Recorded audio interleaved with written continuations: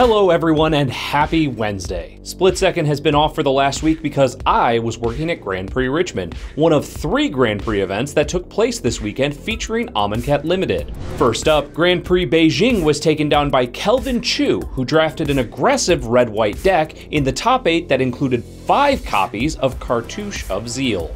Over in Bologna, Corrado De Cio raised the trophy on Sunday after defeating gold-level pro Martin Yuza in the finals. While Amonkhet has generally been viewed as an aggressive limited environment, De Cio's top 8 blue-white draft shows that a slightly more tempo-based strategy is viable, with 2 Avenwind Guide, Curator of Mysteries, Commit to Memory, and an Open into Wonder to get through the final damage. Finally, with Pro Tour Amonkhet coming up this weekend in Nashville, several pro players headed to Grand Prix Richmond to get in some limited tournament experience. With the top 8 that consisted of 2016 World Champion Brian Brown-Duin, Pro Tour Dragons of Tarkir champion Martin Dang, and Pro Tour Khans of Tarkir top 8 competitor Tiago Saporito, it was Michael Baranecki in his first Grand Prix top 8 who took home the trophy. Baranecki had only drafted Amonkhet twice before the top 8, both on that very same Sunday.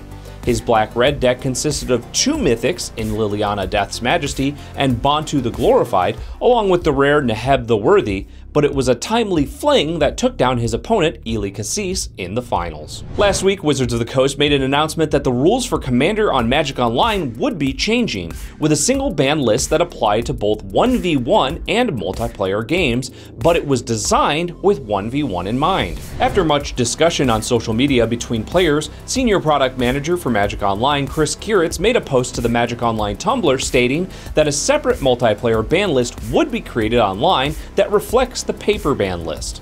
This changeover will not take place until Hour of Devastation is released online on July 5th, and the single ban list will be implemented starting today. In the past, Magic has collaborated with outside properties, such as the Disney film The Sorcerer's Apprentice, creating a collectible coin with the New Zealand Mint, and the Funko Pop Planeswalker figurines. In their newest collaboration, several iconic Magic characters will now have their own skin pack in the massively popular game Minecraft. Characters such as Nicol Bolas, Avacyn, and Emrakul will be available alongside Planeswalkers like Liliana, Jace, Chandra, and Ajani. Just like most Minecraft skin packs, a few of the characters will be available for free, and the whole package is available to purchase. Finally, a recent post on the Ask a Magic Judge Tumblr notes a strange interaction in Standard that might catch players off guard. At first glance, the combination of Kalidas, Trader of Get, and Anointed Procession seems to work the way you would think, allowing the player who is controlling both to create 2 zombie tokens when an opponent's creature dies. However, due to the wording on Anointed Procession, this only happens when a creature your opponent controls would die to a spell or ability resolving, and not when the creature is sacrificed as a cost or dies from lethal damage. On Twitter, Magic Mike's host Evan Irwin voiced his displeasure with the interaction, and Senior Design Director Aaron Forsyth replied that it's on their radar, meaning that an errata could be on its way. That's our show for today, May 10th. Make sure to like and subscribe to our channel to keep up with all the latest Magic news and strategy. I'm Jeremy Knoll, and this has been Split Second.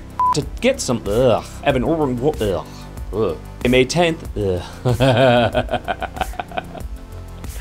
oh man. That's what happens when you're off for a week.